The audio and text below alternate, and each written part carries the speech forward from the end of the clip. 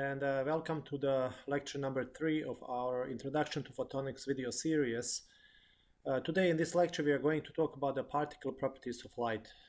If you remember, in the first 2 lectures we talked about the wave properties of light, and also if you recall we talked about the nature of light. We defined light as both the wave and the particle. We also elaborated on the fact that certain phenomena that are related to the light can be explained only if the light is considered a wave, and then also there are certain phenomena that can be explained only if light is looked at as a particle. So in this lecture we are going to look at that other aspect of the nature of light, which is the properties, which is the particle properties of light. So in this lecture we are going to talk about photons.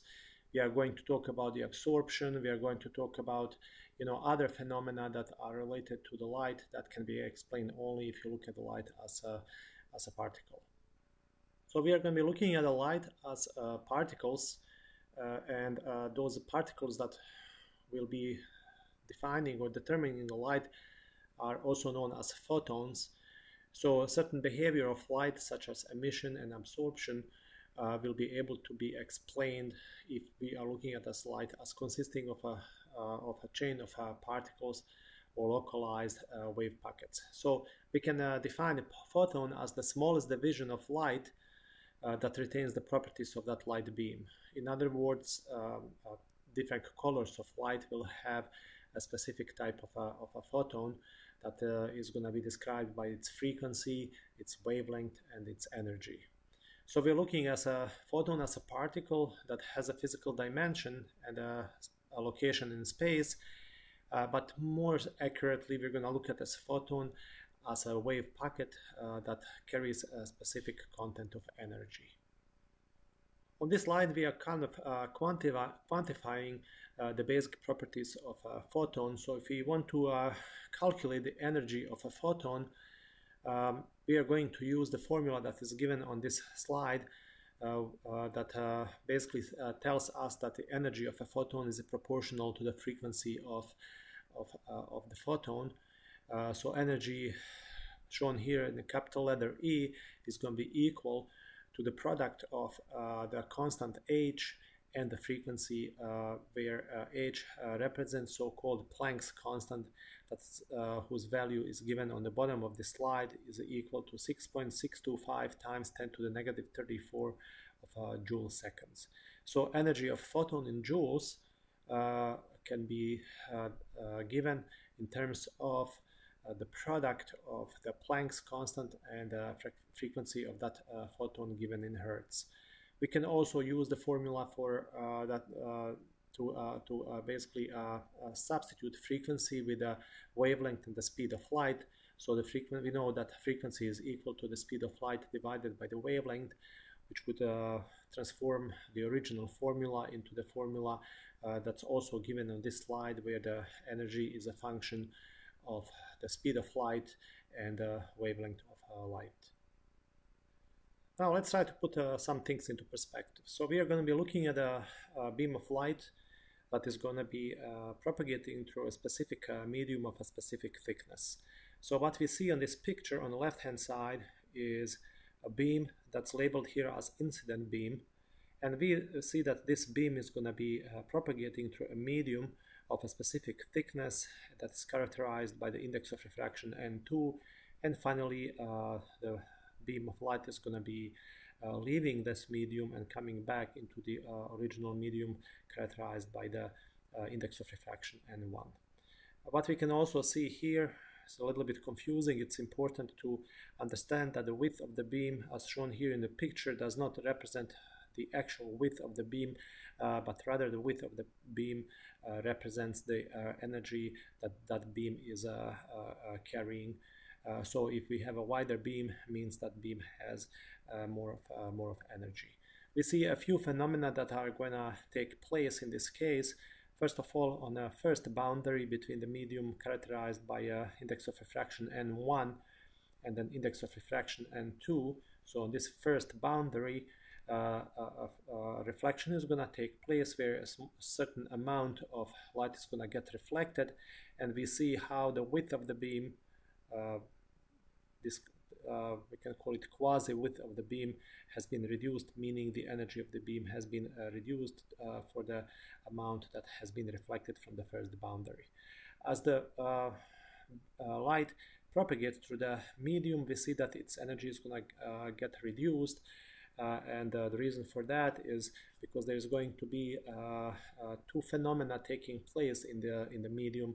One being scattering and another one being absorption. In other words, there's going to be an interaction between the light and the medium, in the sense that a certain amount of power of this light beam is going to get absorbed by the material, and also is going to get scattered to a certain extent.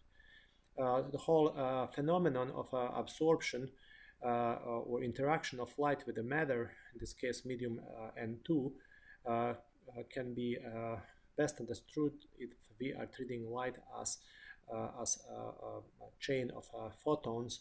So we can directly quantify the amount of photons to the energy of or power of light, and then the absorption. For the phenomenon of absorption is going to be basically reducing the amount of photons or reducing the power or energy of the light beam. Here we are shifting the gears a little bit. So in order to properly understand the phenomenon of absorption as presented on the previous slide, we have to move from a macroscopic model to a microscopic model. In other words, we would want to look at the atomic properties of a medium. So if we go back to the previous slide, this medium here is going to consist of a whole bunch of small particles, either molecules or atoms. So now we are looking on a microscopic level what is going on in each of these different atoms that our original medium is made out of. So first of all, we have to understand that all matter is made of atoms, which represents the smallest unit that retains the characteristic of a chemical element that medium is made out of. So atoms is the smallest unit that retains the characteristic of chemical element, and we know that atom consists of a positive nucleus that's surrounded by negative electrons that are orbiting around the nucleus. So what's important to understand again is that the basic constituents of each atom are electrons that are orbiting on a very specific orbits that are shown here. There's a total of 5 of them in the case of this specific chemical element. And each of these different orbits can carry a certain number of electrons. For example, the first orbit, that is the closest to the nucleus, can carry a total of 2 electrons, and then the second orbit, that's shown here as orbit L, can carry a total or a maximum of 8 electrons, and then the third orbit is going to be able to carry 18 electrons, etc. So each chemical element is characterized by a certain number of electrons that are going to be distributed along these orbits. Electrons will be filling the orbits that are closest to the nucleus. So, for example, if we have 5 electrons in an atom of a specific chemical element, 2 electrons will be placed on a first orbit K, and then the remaining 3 electrons will be on the orbit L, etc. So that's the first thing that has to be understood. The second thing that also has to be understood, that each of these orbits on which electrons are orbiting around the nucleus, each of these orbits are characterized by a specific level of energy. In other words, the electrons that are sitting on the first orbit would have a specific amount of energy that is going to be different than the energy on the second orbit or the third orbit, etc. It turns out that electrons that are closest to the nucleus carry the smallest amount of energy, and as we are moving away towards the outer orbits, the electrons that are being placed on those outer orbits will be characterized by a higher and higher amount of energy. So there is a possibility for an electron to move from the orbit closer to the nucleus to the orbit that's farther out, and the condition for that to take place is that the electron has to receive a certain amount of energy. In other words, the electron would increase the amount of energy that it carries, and that increase in energy is going to result in an electron jumping from the orbit closer to the nucleus to the orbits that are farther away. So in this case, on the left-hand side, we see a whole bunch of different levels, energy levels that are characterizing different orbits in a specific atomic model. So once more, we model the energy of an atom with the position of its electrons. When the electrons are in an unexcited or ground state, the atom is assumed to be at its lowest energy level.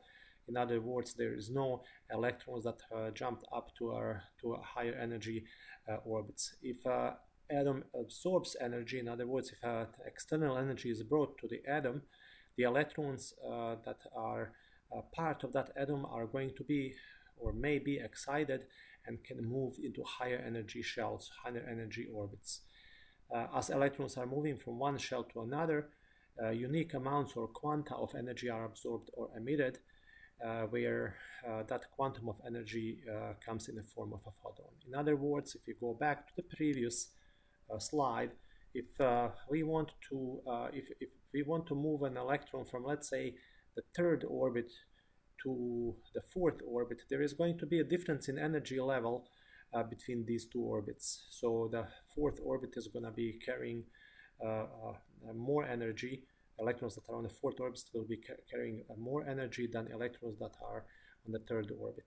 And that exactly that difference between the energy on the third orbit and the energy on the fourth orbit, that difference in energy has to be equal to the energy of the photon that is going to be absorbed by this electron that is going to jump from the third to the fourth orbit.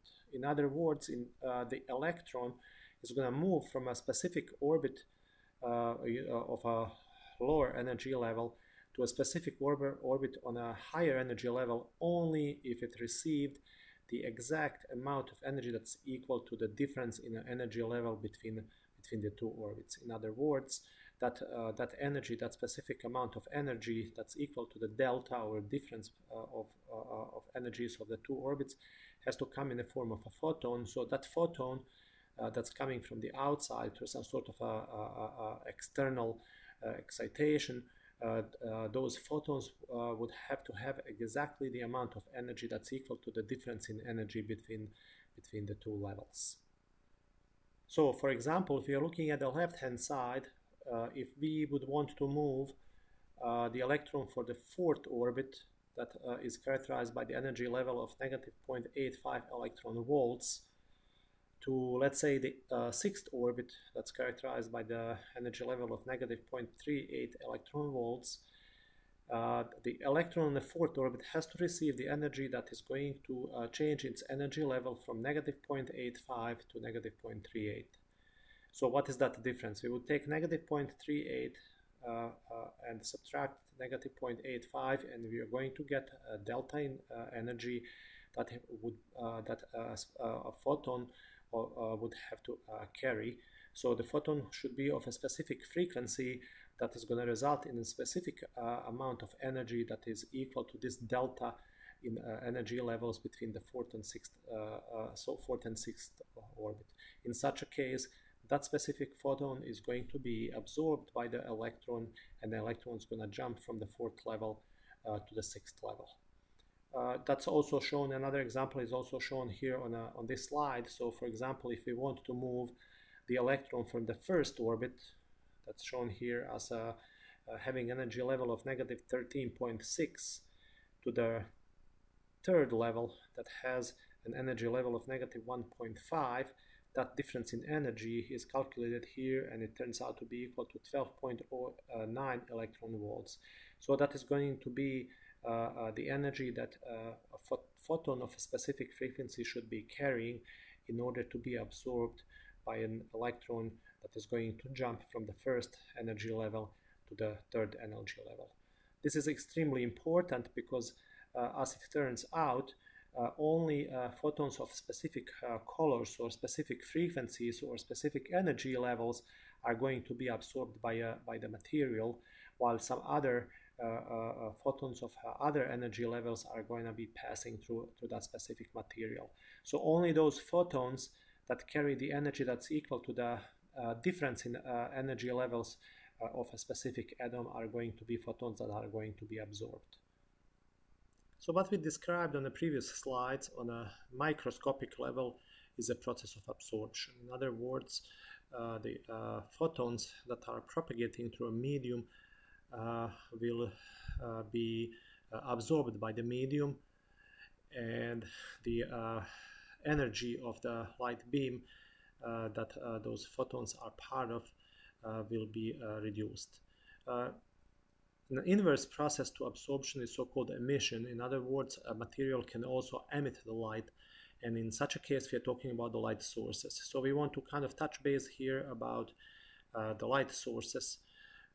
Just a quick introduction. So light sources can be divided into two categories. They can be natural or man-made.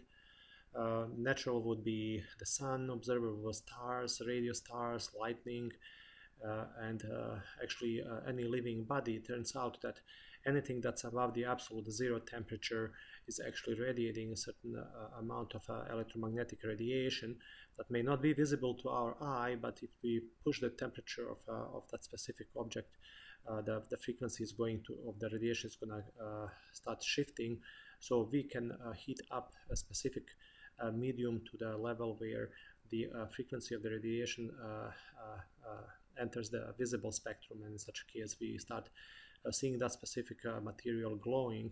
In other words, we start seeing the emission. On the other side, if you're looking at the man-made sources of radiation, so we're talking about incandescent and fluorescent lights, we're talking about heaters, lasers, masers, radio and television antennas, radars, X-ray tubes, a whole bunch of different devices that are able to radiate an electromagnetic radiation. Let's talk a little bit about the spectra of the light sources. So every light source is going to emit a certain radiation at specific frequencies. So that range of frequencies that a light source is going to emit into the surrounding medium is so-called spectrum. We can define two different types of spectra that are important in photonics. One is the emission spectrum, and another one is the absorption spectrum. An emission spectrum is formed by light that is emitting, that's being emitted from a source, while absorption spectrum is formed when the light is passing through a specific medium and is being partially absorbed. So we are going to explain this through an example, and we are going to use the picture on the right hand side of this slide. So let's start from the case on the top. So we can see here a light bulb that is emitting a white light, and if we are moving that white light through a prism through an effect of a dispersion, we are going to have white light being broken down into all frequencies or all colors, which is going to result in a continuous spectrum that starts from the red color all the way on the left to the violet on the right. Now, if we take a hot gas, and that hot gas turns out is going to emit certain electromagnetic wave that's going to have a whole bunch of colors or frequencies. If we are pushing those colors and frequencies to a prism, what we are going to see is a so-called emission spectrum. So this hot gas has been excited and by the process of heating. In other words, the electrons are excited and they're sitting in higher energy levels, and since those higher energy levels are not stable, most of these electrons that have been excited to the process of heating, they will start jumping or dropping down through their original states. In other words, they will be moving from higher energy levels to lower energy levels in a corresponding atom. And every time an electron moves from the higher energy level to a lower energy level, its energy is going to get reduced. And its energy is going to get reduced exactly by the amount of the energy that's equal to the difference between the two energy states in a corresponding atom. And that energy that's going to be emitted or released is going to be at a specific frequency, and that specific frequency is going to result in a specific color. So in the case of a hot gas that we are seeing on this picture, we have a specific discrete lines in emission spectrum. We see here the red line on the left hand side, and then we have a yellow line, and then two shades of green, and then light blue, and finally all the way to the right we have a few blue lines. So each of these different lines represent photons of a specific color that have been emitted out of this hot gas after electrons from higher energy levels have been dropped down to the lower energy levels. And finally, the third case is so-called absorption spectrum. Why we are talking about absorption spectrum? Here we have a light that's coming from this light source on the left-hand side. The assumption is that this light source, this light bulb, is emitting white light, meaning light that consists of all the colors. Now, when all those colors are moving through a cold gas, here the process of absorption is going to take place. So in other words, the electrons in this case are going to be moving from a lower energy levels to a higher energy levels. So every time an electron moves from the lower energy level to high energy level, it is going to receive a certain delta in energy through a form of a photon. So a photon of a specific frequency or color is going to get absorbed, it's going to disappear, and its energy is going to be transferred to an electron that's going to jump from a lower energy level to a higher energy level. It turns out that only a specific colors or frequencies or energy levels are going to get absorbed by the material that corresponds to the energy levels. That's a function of the energy levels in a specific in a corresponding atom of this cold gas. That's why we see that in a continuous spectrum, in a spectrum that consists of all colors, there are certain colors that are missing, and those colors that are missing would be the colors or frequencies or energy levels that have been absorbed by the cold gas. This cold gas is the same type of a gas as the hot gas in the previous example, and we can see here that there's certain inversive property between emission spectrum and absorption spectrum of the same medium. In other words, we see that the lines in an emission spectrum, the lines in emission spectrum, the colors of lines in emission spectrum will be exactly the shades of colors that are missing in an absorption spectrum, because we are dealing with the same gas. The only difference is that in one case we have an emission, and in the other case we have an absorption. In other words, in the second example, the electrons are moving from higher energy levels to lower energy levels, while in the case of absorption, the electrons are moving from the lower energy levels to the higher energy levels. So to wrap up, all materials with temperatures above absolute zero are going to emit an electromagnetic radiation, an electromagnetic wave. Every atom and molecule has its own characteristic set of spectral lines that are the property of energy levels that are characterized by that characterize that specific type of atom or molecule. The specific wavelengths and energies that produce a spectral fingerprint depend on the atomic and molecular structure of the material. In other words, the lines that are going to be missing from, if you remember previous slide, the lines that will be missing from the absorption spectrum, or the lines that are going to be appearing in the emission spectrum of a specific material, will depend on the type of a material. So in other words, we are talking about a spectral fingerprint of material, or we can also say we are talking about a DNA of a material. So every material is going to have a specific set of colors that are missing from the absorption spectrum, or a specific number of lines that are appearing in its emission spectrum. So if you are analyzing the spectrum of a specific material, you can actually identify what type of material we're talking about based on the lines or gaps in their corresponding emission and absorption spectrum. So the line spectra observed early in the scientific age led to a significant understanding of the structure of atoms and eventually to the development of modern quantum theory.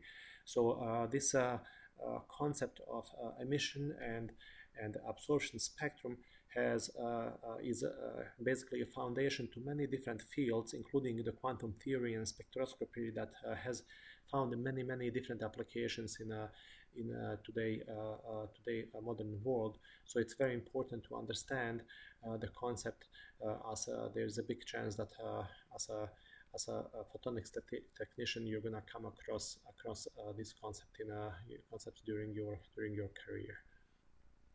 So if we are talking about monoatomic element, we are talking about a type of spectrum that's produced by an electric discharge passed through a gas sample contained at low pressure.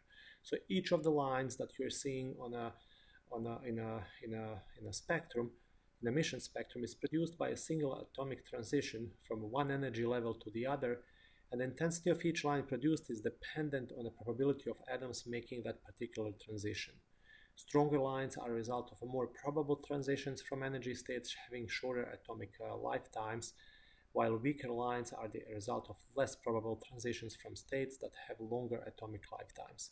So we are talking about significant transitions from lower energy levels to higher energy levels, and it turns out that the whole story is not that simplistic as we described on a previous few slides. We have to look at the probability. We have to look at what transitions, from what energy levels to what energy levels are more probable. We also have to analyze a lifetime of a specific electrons in an atom. So the bottom line, we have to understand that there are certain nuances in every spectrum in terms of how strong each of these different lines that are appearing in the emission spectrum are. And as mentioned on this specific slide, that's directly a function of probability of a transition from one energy level to another, and also it is a function of the length of or lifetime of a specific transition. So now we can kind of establish the transition from a microscopic world into macroscopic world. Our example of a medium that's absorbing the light. So when we're talking about absorption, we are talking about the transfer of energy from the electromagnetic wave to the atoms or molecules in a material. That transfer of energy is very specific for every type of a material. So the wavelength or intensity spectrum of light that passes through the material is going to appear to have certain wavelengths removed. Those will be the wavelengths that have been absorbed by the medium, and for that reason we are talking about so-called absorption spectrum. So the continuous spectrum of white light that has all the colors is going to be turned into an absorption spectrum where we see certain gaps that correspond to those colors or frequencies or energy levels that have been absorbed by the medium. So we have an interaction between the light beam and the medium, in this case a gas, in the sense that, as we already described, certain colors are going to be absorbed by that medium. Another important concept that we are going to introduce in this lecture is a concept of so-called black body radiation. So we are talking about thermal radiation. We are talking about the fact that any kind of object whose temperature is above absolute zero is going to emit a certain amount of electromagnetic radiation. So we are talking about so-called thermal radiation, as I already mentioned, where the spectrum of electromagnetic radiation emitted by an object at some absolute temperature T is going to characterize that type of thermal radiation. What you see on the right-hand side is so-called black body radiation curve diagram. Let's explain this diagram. Let's shed some light on this. What these plots really mean. So if you look at each of these different curves on this diagram, these different curves on the diagram represent the radiation of an object or material at a specific temperature. So for example, if you're looking at the line that's all the way on the bottom, you can see that this line characterizes the body or object whose temperature is 3000 Kelvin. We can see that radiation is relatively weak because this line is very close to the x-axis and is also relatively flat, meaning object at this temperature is going to radiate at almost any kind of wavelength in the spectrum. If you increase the temperature of the object from 3000 Kelvin to 4000 Kelvin, you can see a certain difference in the shape of the curve that presents that describes the radiation originating from that object. So we can see that radiation has been increased as a number 1, and as a number 2 we can see a kind of more pronounced peak in the radiation. In other words, there are certain wavelengths or certain colors that would radiate more from that specific object. If we continue increasing the temperature, we see that the peak starts being kind of more pronounced. So for example, for the object of temperature 5000 Kelvin, we see that most of its radiation is already in a visible spectrum with a peak in an orange range, and we can see a lot of radiation in a red range and in a yellow range. And as we are moving farther from orange, both towards ultraviolet or towards infrared, we see that radiation kind of is dropping down. If we increase temperature all the way to 6000 Kelvin, we see a very, very, very pronounced peak. We will see a lot of radiation in a yellow range, and as we are moving away from the yellow range, the amount of radiation is dropping down. So there's a few conclusions that we can derive from this plot.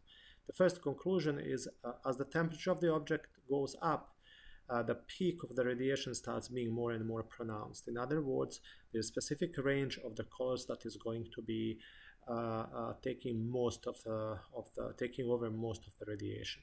So that's the first conclusion. The second conclusion that we can also observe from this curve is that the peak of radiation is shifting towards the left as the temperature goes up. In other words, the peak of radiation is shifting towards ultraviolet range. So that's very important to understand, because we can kind of correlate the temperature of the object to the peak or to the color of the radiation that's coming out of that object. So for example, if we have some sort of a metal that's at a very, very cold temperature, that metal is going to radiate the wavelengths at almost any frequency, and the radiation is going to be relatively weak. As we keep heating up that metal, the radiation is going to increase, and then also the frequency of the radiation is going to start shifting towards from the infrared range towards the visible range. So ultimately, when that metal, if it survives, if its melting point is relatively high, so that it is not going to melt, that metal is going to eventually radiate where the radiation is going to shift more into the visible spectrum. So that metal is going to start glowing red, and if we continue increasing the temperature, the glow is going to turn into the orange and then yellow, and it's going to move towards the ultraviolet range. So in other words, we can basically establish a correlation between the color of radiation of a specific object and its temperature. So this is a so-called black body radiation concept, and also corresponding black body radiation diagram that's being shown on the right-hand side. This is a very important concept because that's how we, for example, explain in astronomy the difference between so-called blue stars and red stars.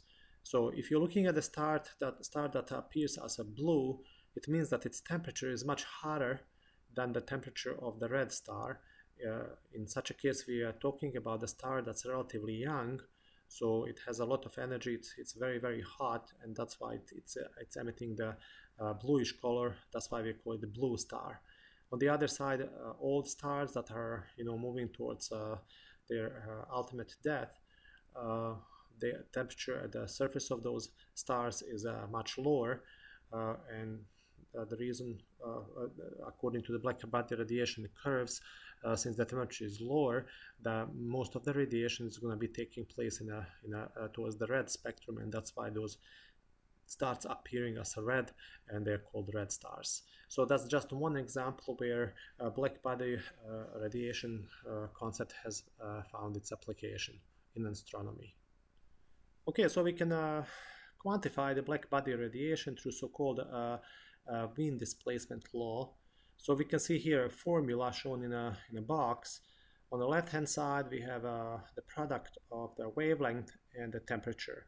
This wavelength represents the wavelength of the peak of the radiation, where temperature, capital T, is the temperature of the object. So if we have an object that is brought to the temperature of capital T, then it is going to have, that object is going to have radiation with a peak at a specific wavelength or frequency, and that peak, that's wavelength lambda max, can be calculated from the formula shown here. What we have on the right hand side is a constant, so-called Wien-Boltzmann constant, equal to 2.898 times 10 to the negative 3 meter kelvins.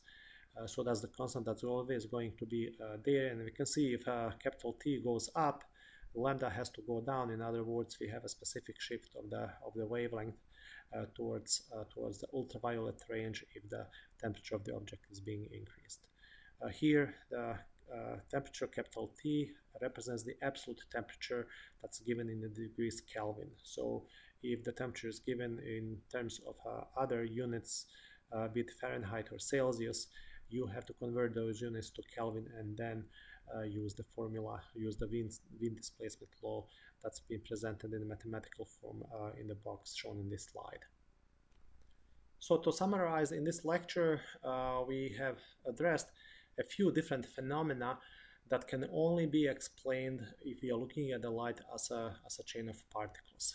We talked about absorption, we talked about emission, we looked at a microscopic or atomic model of a specific medium, and we tried to characterize that medium by looking at its constitutive elements, atoms, the position of electrons, and we kind of correlated that to what is going on when the light is propagating through that medium. We've seen how the electrons are moving from lower energy levels to higher energy levels, and what enables that is the absorption. In other words, the energy of the photons of the light are being absorbed, where the photons are basically dying and transferring their energy to the medium.